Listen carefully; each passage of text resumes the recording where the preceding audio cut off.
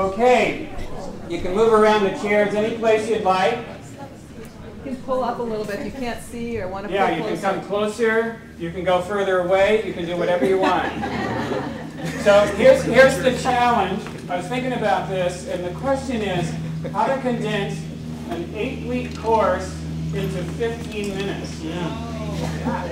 So what I'm going to do is tell you everything you wanted to know about the commons in 5 words, okay?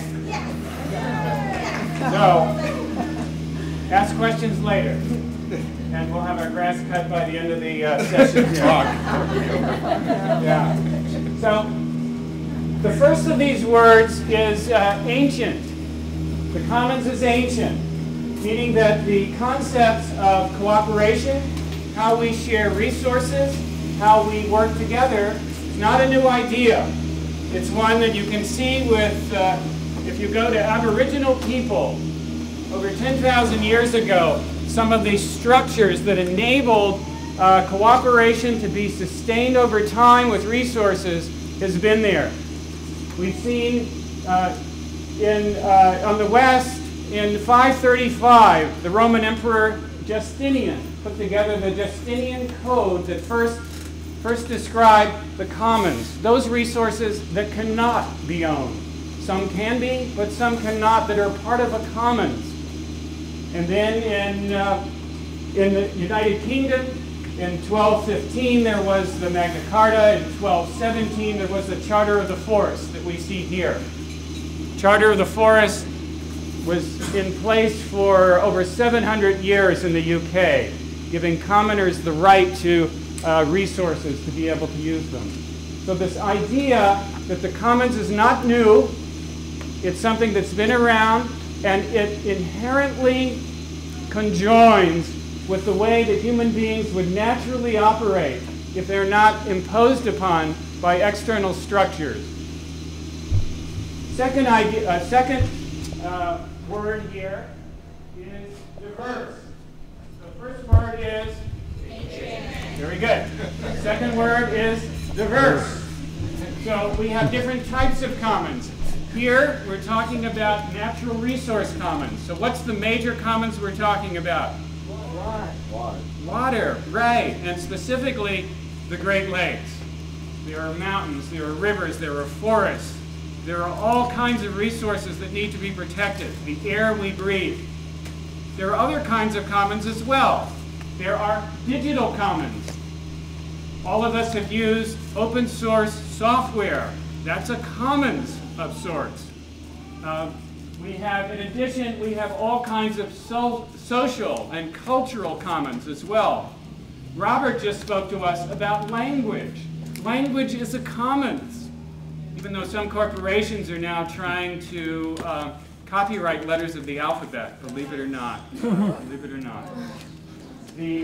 So there's a great breadth that we can consider commons. What are some other commons that might come to mind for you? Parks, highways. Parks, indeed. Highways. Chicago just recently privatized one of its commons with parking spaces, turning it over to a private company that's now going to make 10 times more than the city would have made. Extraordinary. Libraries can be a very vibrant commons altogether. Absolutely. Mathematics? Mathematics, for sure. Scientific knowledge is a very, very important commons. We traditionally thought universities would produce knowledge and that others could use that. And we're now seeing some very strange trends where the knowledge that's produced is sort of hoarded or privatized. I'll talk about that in a little bit. Our connection to the water itself is common. Exactly. The connection of the human heart to the natural earth around us is a part of a commons. The relationships that we have are indeed part of the commons. And so that brings us to the third word, which is, Charity already said it on Sunday night. And that third word is commoning. The verb commoning. What's important here is that we're coming to understand that it's not just about the resource, but it's about the people who use the resource. Commenting is the people who use the resource have some participation in the rules that govern that resource. And so what we're saying in this conference together is that us as citizens of the Great Lakes, we have a right, you might say a sovereign right, we may be talking about this later, to actually participate in the governance of this resource. Very, very important idea. And whether that happens to be a community garden that you might have where people are gathered together to figure out who's going to plant the tomatoes where and the zucchinis where and how that's going to work out, or whether it's something like Wikipedia, where there are rules that make it happen, the participants themselves have some say into those rules. So very, very important point. So our first word is, this is an advanced group, really. You couldn't do this with undergrads, I tell you. The second is great, and the third is very good. You're working for A's, I can tell you. The fourth word here is stewardship. We've heard much about this already, and we've gotten, I think, such a deep sense of this from Grandmother Josephine. This stewardship of the water, this natural kinship to the resource. And what's important for us to understand here is how this contrasts with the current paradigm that we have of the market. So if, for instance, you look, what we're talking about with the commons is this sense of stewardship, but the market looks at ownership. The commons looks at a long-term perspective. The market is more short-term. In the commons, we look at intergenerational equity. So we're looking through time, looking at honoring the rights of the unborn. If you're in a corporation, you're looking at shareholder returns with an increasingly compressed time frame. Never more than a quarter. Right? So decision-making gets made in terms of that time frame, whether it's a quarter or looking out for 7 generations. A sustainability orientation is something that is inherent, you might say, to a commons perspective, whereas a growth orientation is what we need from the market's point of view. And so we have a market system that relies on an assumption of unlimited growth. And that unlimited growth requires the endless extraction of resources. I was at a conference, actually it was a commons conference in India in 2011. The Minister of Forests came to speak at this conference. And he was talking about how India, with all of its poverty, all of its challenges, needed to grow. They were currently growing at the time at 7% a year. They needed to ratchet that up to between 9 and 11% a year. If you have a country of over 1 billion people and you're trying to generate 11% economic growth year over year, you need to commodify everything in sight. So that kind of logic impels a certain kind of set of policies that are invariably destructive, invariably. And so the commons also enables this sense of collaboration, whereas inherent in capitalism is the notion of scarcity. And as a result of scarcity, there's competition. Scarcity for capital, scarcity for labor, scarcity for resources, scarcity for consumers.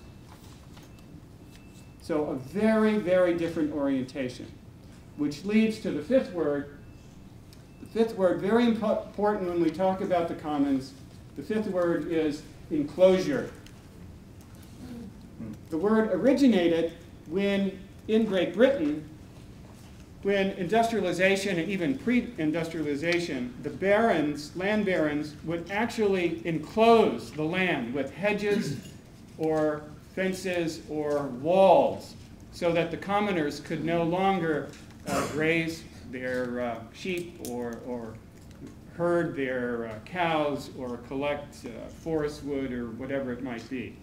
So this term enclosure has stuck within the commons literature as what happens when forces initiate actions that enable the commons to be restricted in one form or another.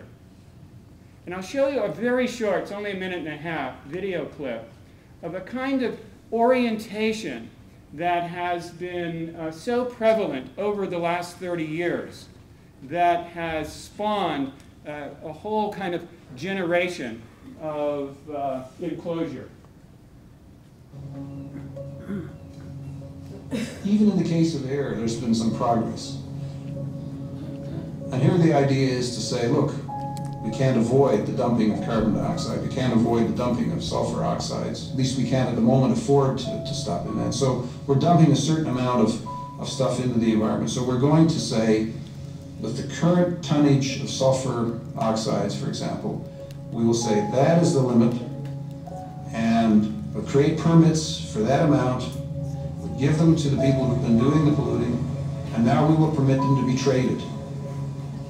And so now, there's a price attached to polluting the environment. Now, wouldn't it be marvelous if we had one of those prices for everything? It sounds like you're advocating private ownership of every square inch of the planet. Absolutely. Every cubic foot of air, water. It sounds outlandish to say we want to have the whole universe, the whole of the earth owned. That doesn't mean I want to have Joe Bloggs owning this square foot, but it means that the interests that are involved in that stream are owned by some group or by some people who have an interest in maintaining it. And that, you know, that is not such a loony idea. It's in fact the solution to a lot of these problems. So that perspective that we're better off if market logic rules the world has enabled a situation we have today called financialization, that there are trillions of dollars of derivatives traded on the basis of underlying assets that are, the derivatives are 6 times the value of the underlying assets. And as Maud was pointing out, there are people just salivating about the possibility that we could take all of Lake Michigan, all of Lake Superior, all of these lakes, and commodify them. And then what will that do for investors?